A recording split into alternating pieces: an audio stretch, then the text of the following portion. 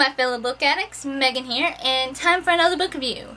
Today, I am going to be talking about the third book in the Lux series, which is called Opal by Jennifer L. Armentrout. So, I'm just going to jump right into the spoilers. So if you have not gotten this far in the series yet, what are you doing watching this? Click away now and come back after you read the book. So, in the last book, holy crap, Dawson is back, and he's not like he was when he left. He has changed, which, you know, is to be expected with all the shit he had to go through.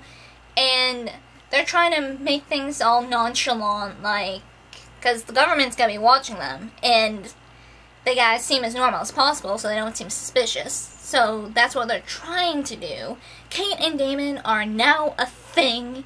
They have finally gotten together. I just gotta say, I have some issues with their little communication thing.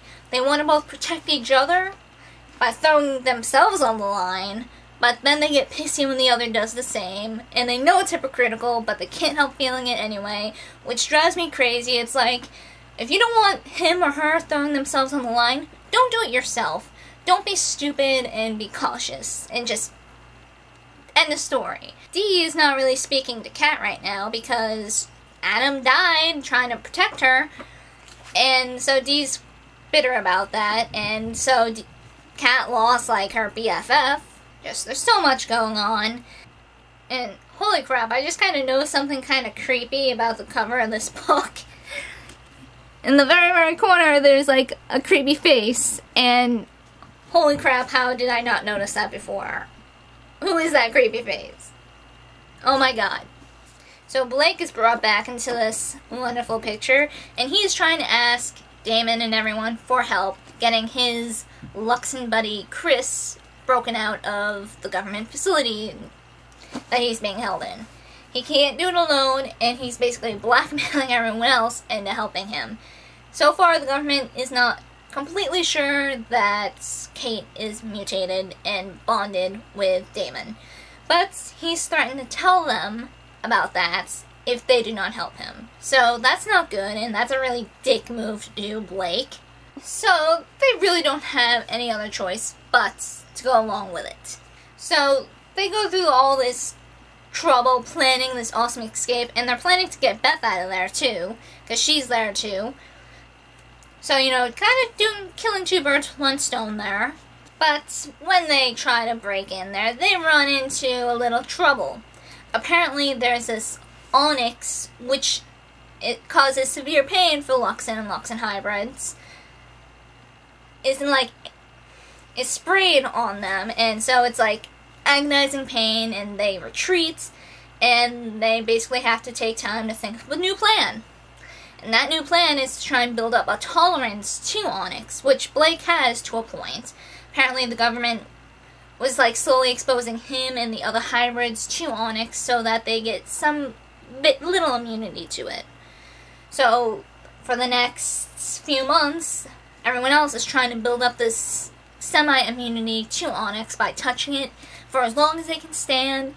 And yeah, that's their plan to try and get in now. It's the only plan they really got, so they gotta go with it.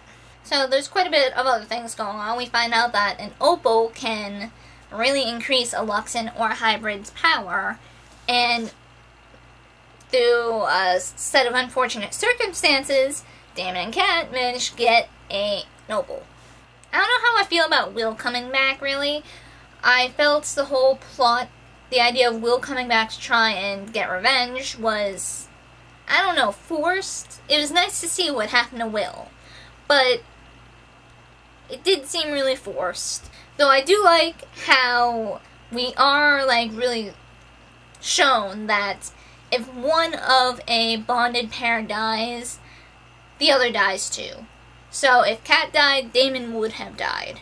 And I do like how Dee slowly starts to become more friendly with Kat after this happened. You know, it only took a near-death experience of losing her friend for them to make up. And I absolutely love Damon's romantic moments. I think it's really sweet. Doesn't make up for him being such a jackass most of the time, but he can be sweet, which is nice to see that he is not a total jackass. So, a few months after their first attempt to get Beth and Chris free, they try again after they've built up a slight immunity to Onyx. They can stand it for a little while now, but it still burns, it's still unpleasant, and after a while, they can't take it anymore. So, things are going good at first. They find Chris and Beth, and we find out what happened to Simon. Apparently, he was taken in by the government and forcibly mutated. Though, I do kind of wish they didn't kill him off right away, because it's like, okay, we find out what happens to him, and then you just kill him?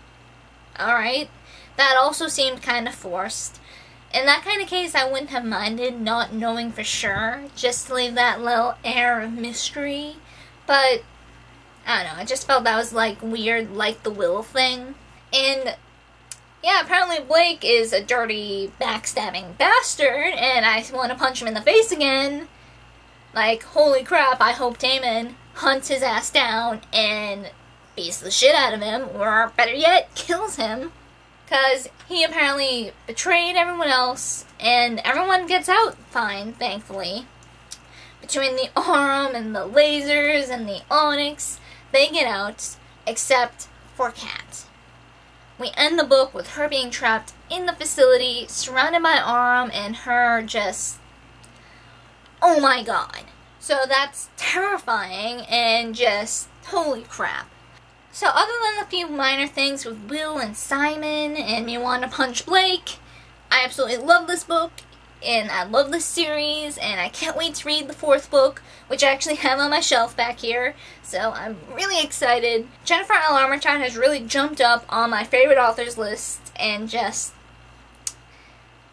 I think she's an amazing author, and I love her books, and I'm definitely, after I finish this series, going to read some of her other books.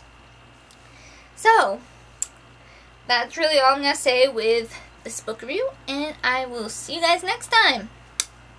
Keep reading, my fellow book addicts.